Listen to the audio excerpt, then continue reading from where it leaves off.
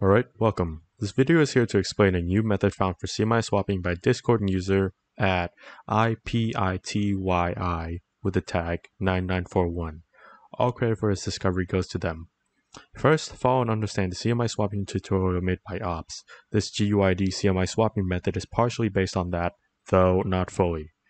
The first step is to figure out the placement of new parts around the car via the mesh editor, as well as replacing the CMI, but not touching the race vehicle blueprint. Using this process, it is possible to have, for example, 2 or more spoiler options in one single mod. Figure out how everything fits together first, and then move on to the next step. So this is the first step right here. Just figure out how everything fits together, how everything works, and change the CMIs around like I already did here. See, Nissan spoiler, Hawaii parts. Once you're done with that, scroll up in the directory and find items, expand that, and go to the car you're working on. In my case, it's the S15 Sylvia. So let me find it right here. So I'm going to be swapping spoilers. So go into spoilers, and what I'm working on is DD, DH, DP, and DQ. In each of these, you're going to find mesh blueprint permutations. Expand that, expand 0. If there's more, just expand those and do the same thing I'm about to do here.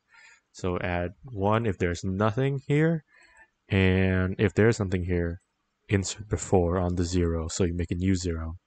So in here, this is where you're going to be changing the GUIDs around.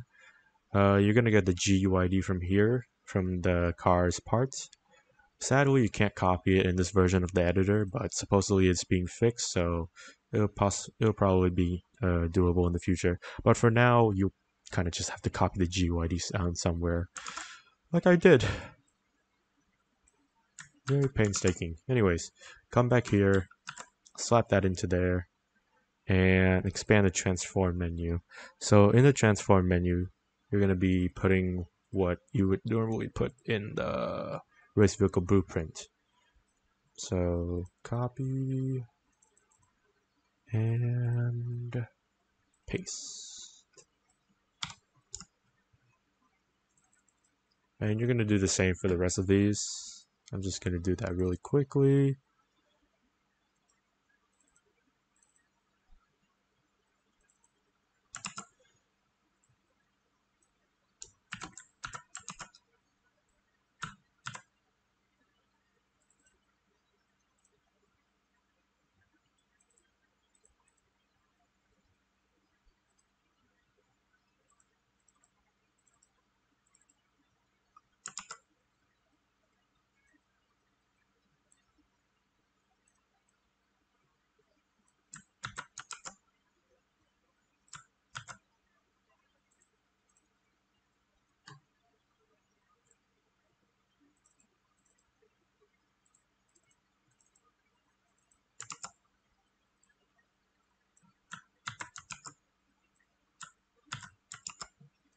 And once you're done replacing all the GUIDs, just again, come back here, grab the transform values, and paste it into the transform table.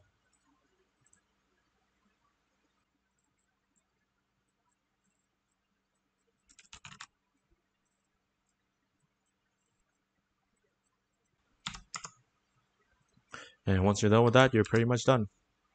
Just export it to a mod.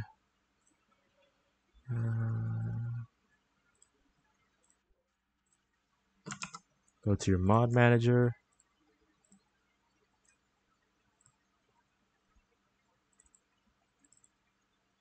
It's right there.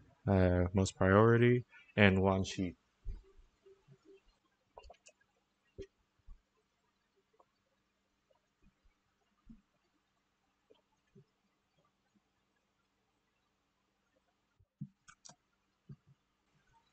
And doing this method, there's a lot more intricacies that we still haven't found out about yet because, it's a new method. We're still working on that.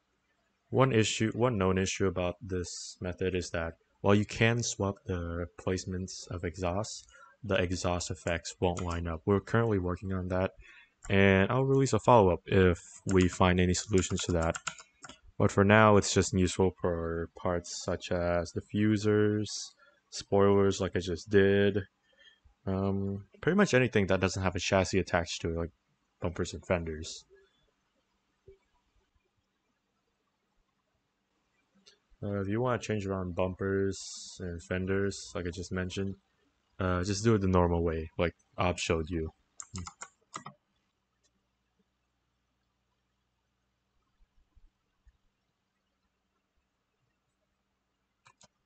And right now on the S15, I have the stock spoiler installed.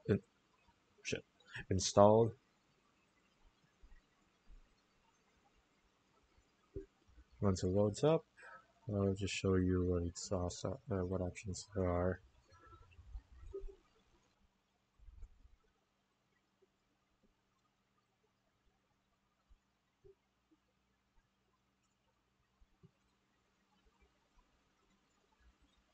Well,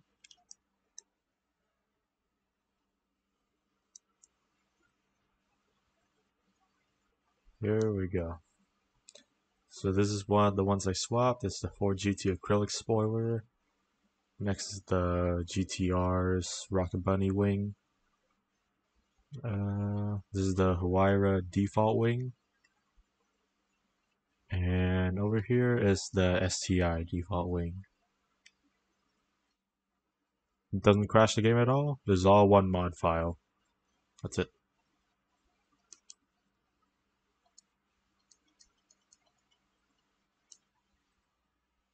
I'll also go on a drive just to show it doesn't crash or anything. It's perfectly fine. Probably.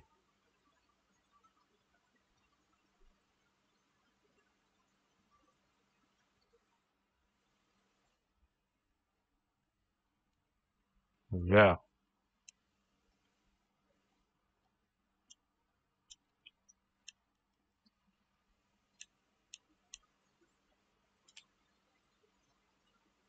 Right. That's pretty much it.